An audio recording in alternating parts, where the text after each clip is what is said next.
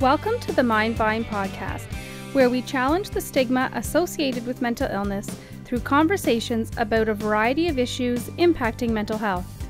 Here we bring you news, views, and interviews that intrigue, educate, and celebrate recovery. Leading us on this journey are the hosts of the Mind Vine podcast, Daryl Mathers and Chris Bovey.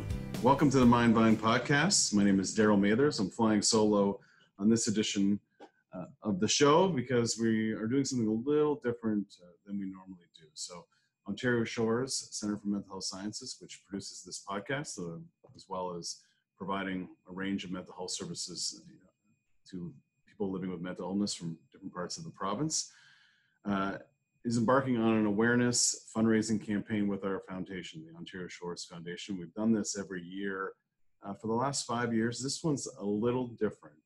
So back in the summer, we put out a call to individuals who might want to help us not only raise money for Ontario Shores programs and services, but also who want to advocate, want to get involved, want to share their story. And we were kind of overwhelmed with the response. We have several individuals who are not even necessarily connected with the hospital in terms of having received care here, but want to move the conversation forward, want to get involved, want to change people's perception. And so what we've ended up with is a campaign that really focuses on what's next in this pandemic. And we'll get into it with our guest, Kirstie Burrows, in a few moments. But just to give our listeners and viewers an idea, we're in the midst of this global pandemic. That's why I'm on Zoom at the moment and why we're all wearing masks everywhere we go. And we're doing everything we can to protect each other and get through this. But we're also on the verge of a mental health pandemic. There's been experts across the globe that have said we're going to feel the impacts of this for quite some time. And we already know that mental health was already a hot button issue, if you will, or a growing concern across the globe before the pandemic, and it's going to be even more so. So the campaign really takes a look at, we'll mention it a few times during the course of this episode, but protectingminds.ca. You can learn about the campaign and what you can do to protect our collective minds as we go through this mental health pandemic in the midst of the global pandemic. So with that, I'm really pleased to welcome one of our participants, Kirstie Burrows. Welcome, Kirstie. Thanks for having me. Really appreciate you taking the time. We even had some technical difficulties and you were very patient. So thank you. And you are, just to give people a sense of the reach of not only this campaign, but Ontario Shores, you're located in Peterborough, right? That's your hometown? I am. It is my hometown. Nice. Yeah. And we'll talk a bit about your story, but first of all, what's your connection to mental health? What's Kirstie Burrows and mental health doing as part of a campaign with Ontario Shores? Campaign with Ontario Shores. So my connection with mental health, I don't know, do you want me to go in depth about my experience with mental health or? Sure, yeah. Yeah. Okay. So, I feel like I've struggled for a long time. It really hit me when I hit puberty, to be honest. I kind of knew things weren't right. And I just kind of struggled through my teen years, and then like most people do, but I think I did a little bit more so.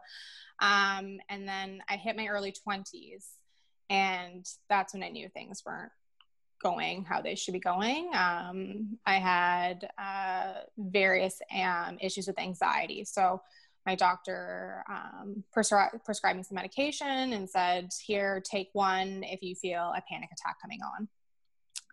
And I kind of just went with that. And then they put me on some more medications for depression because I was showing signs of depression.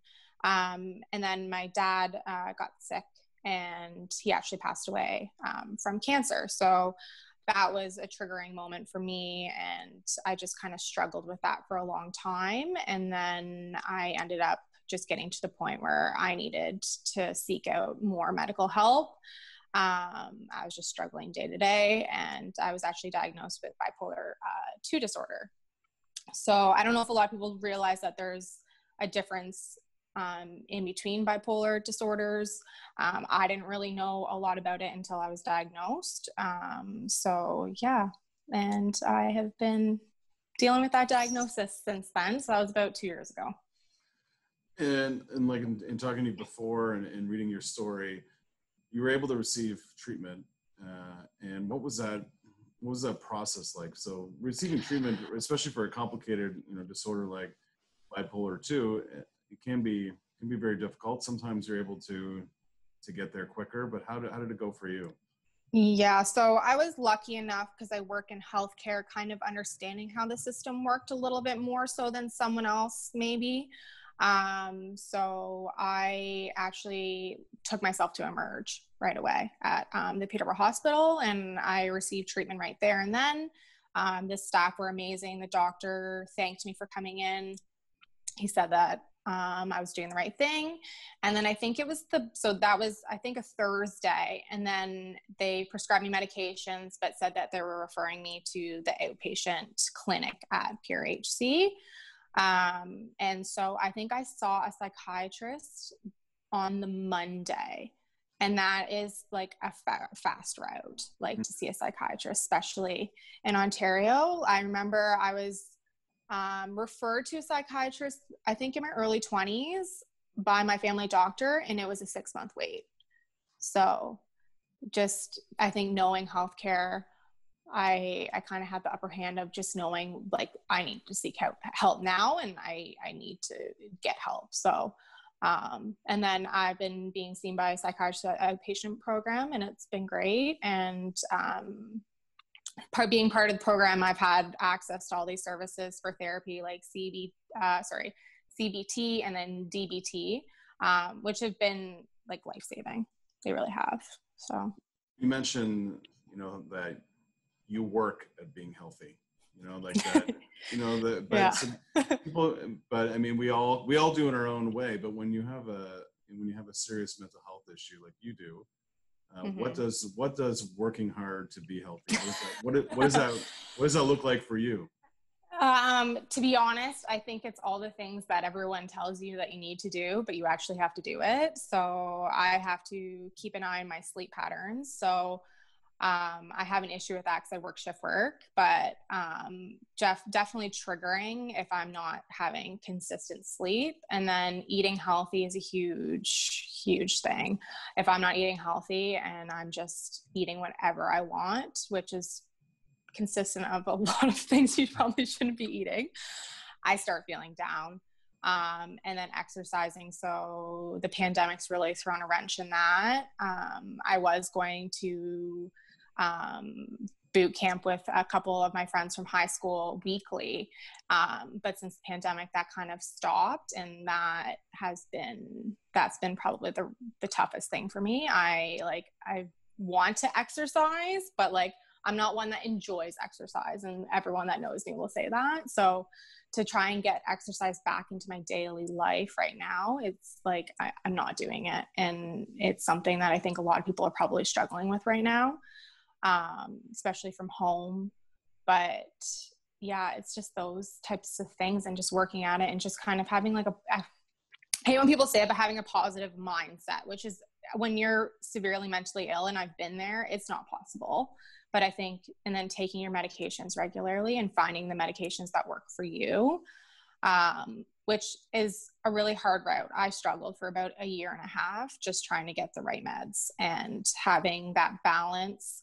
And it was rough. It was really rough. And I think people don't realize how difficult it is to take medications for your brain and think that you're going to be able to function normally and not have, I was having anger outbursts, and just some medications were triggering like hypomania. And I was just, it was a difficult year, but once you do get the right dosage, and you kind of see the light.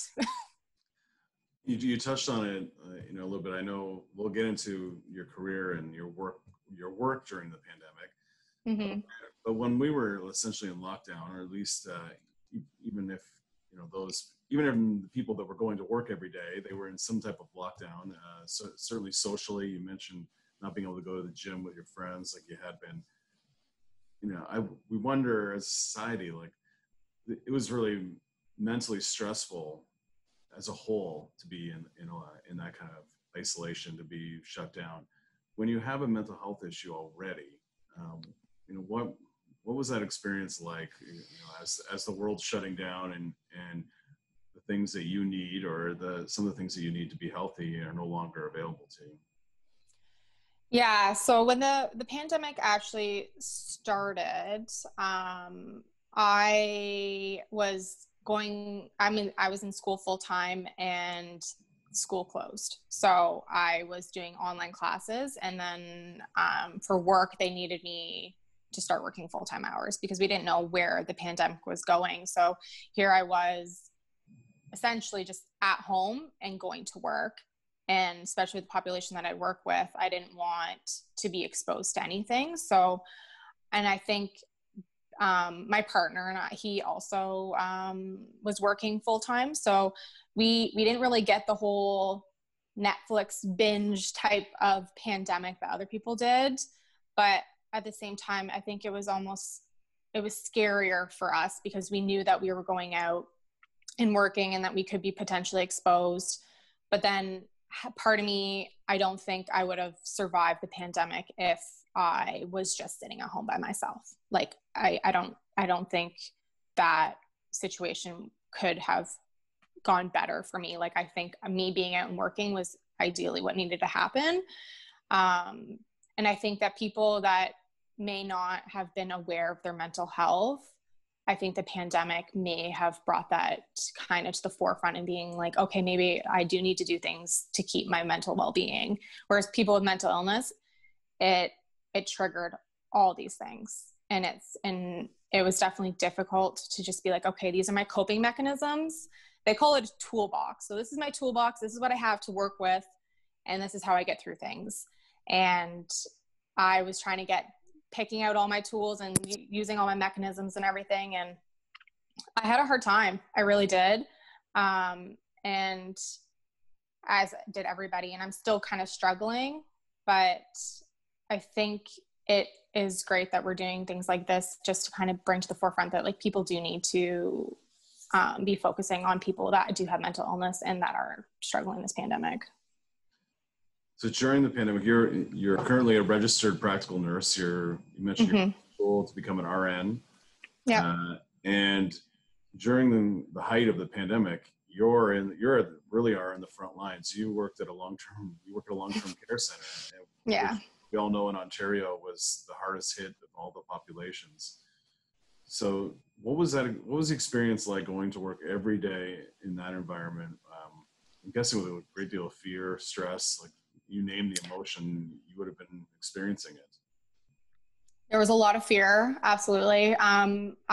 We were very lucky in the sense that we never actually had any COVID cases at our home, which was fantastic. I think that was mostly by the staff's doing of just being very diligent of staying at home when they weren't at work.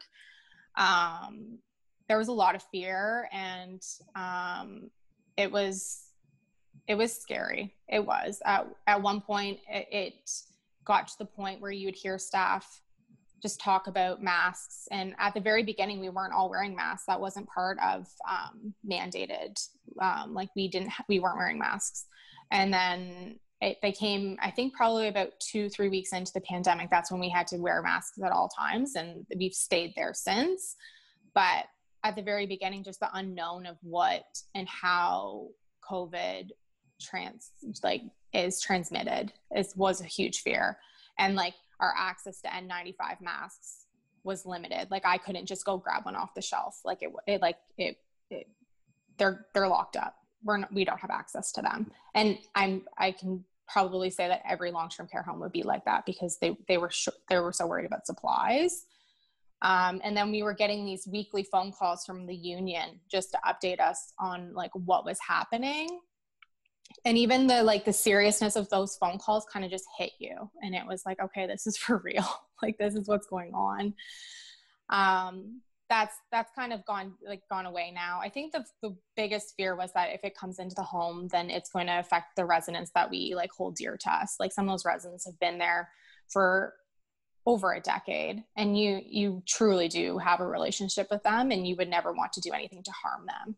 So even now, it's like just being mindful of what you're doing and being mindful of when you're going into the home. So, well, what was your day like, in those early days? Like, you hear stories about people having to, get home and completely change their clothes, go right into the shower, or, whatever the case may be, whatever protocols that were suggested to them, depending on the environment that they worked in. And I guess in a lot of cases, the kind of the concern you have for the people you live with as well. But what was it like for you, just like going into work every day, coming back and manage? Yeah, it was hard to say. It was like, okay, am I safer at home or am I safer at work? Like which place is safer? And then I had a partner that was also working, so he was out in the community. So it was like a hard balance of trying to keep everything sanitized. And so, yeah, I would get up, go to work. Work was actually, at one point, it was almost less busy because things were shutting down. So realistically, the residents didn't have anywhere to go. Management didn't have any extra things to be doing. So work actually, it almost got easier, which sounds ridiculous, but it wasn't as busy. And then when I'd come home, it was like, okay, well, I had a bin out in the garage and I would take everything off and go straight to the shower. But yeah, it was stressful. And then just trying to get to the new protocols, staff were no longer allowed to go through the staff entrance. We were all coming through the front door and having our temperatures checked every shift. We had to declare any symptoms, and the symptoms list is absolutely ridiculous. And it's like, okay, which ones are actually concerning, and just kind of going from there. And even staff, communication, we used to have a staff room where we'd see each other from different units, and then that support was gone because we were doing our meals in areas on the home areas that we were working on. So it was almost like you felt kind of disconnected from your support system at work as well. Normally the nurses would all take their breaks together, and there's one nurse per unit. So then when I'm taking my break, I'm sitting in a room by myself instead of sitting in a room with 3 other individuals where you can just talk through your day. So, yeah. So when, I think it was a couple months into your pandemic working experience that we started putting a call out for participants with lived experience who may have worked during the pandemic to come forward to share their story. What made you send that email? I read it, the call out, and I was like, I don't think I've read anything that sounds more like me, that defines me more. It was just like, okay, here I am, a nurse suffering from bipolar 2 disorder during a pandemic. And I have been quite open about my diagnosis. I have a great support system. So I was like, what the heck? Why not let the world know that this is what's going on with me, and this is how the pandemic's affected me. So as you haven't seen any of the images out necessarily in the community or online yet, because we're still a couple, at least a week away from the campaign officially launching. The people that, I'm sure you've shared it with people, what's been the reaction that you're going to be a part of this? And are you concerned at all when you start seeing your face and name online on Facebook or Twitter or wherever? Does any of that continue? So I've only shared it with a few people that I'm part of the campaign right now. And they have obviously been so supportive. They think it's great. I'm a little, this is part of the stigma. I'm a little worried professionally. I'm pretty open when it comes to my diagnosis with my coworkers. But it's more so residents and residents' families that I'm like, okay, this is going to be my face and my diagnosis just out for the entire world to see.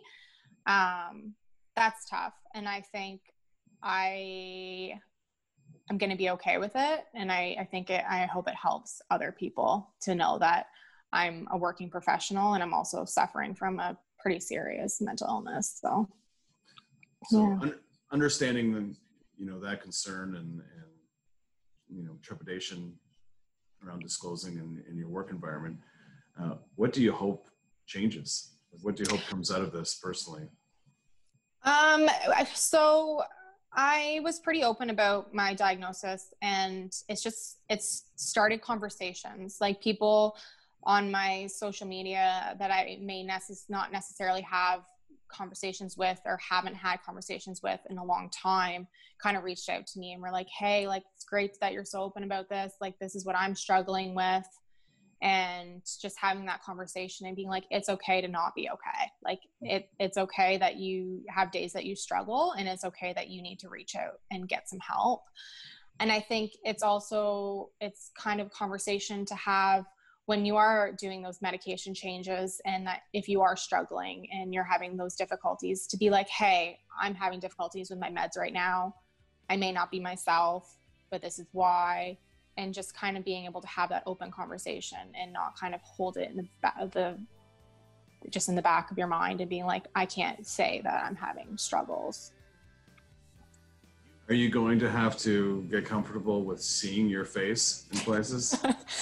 Yes, absolutely. I'm not even a person that will post like selfies on social media or anything like that. So just to see my face plastered places is just going to be, it's going to be weird, but exciting. Well, we're excited that you're participating in this. Anybody wants to learn more, it's protectingminds.ca. You're on the screen multiple times when podcasts we're doing now goes online, and you'll see it everywhere starting in October. So thank you very much, Kirstie. Really appreciate your time today, and as well as your participation. It's really important, meaningful, and really appreciate it. Well, thank you for having me. Appreciate it. Begins and ends with hope.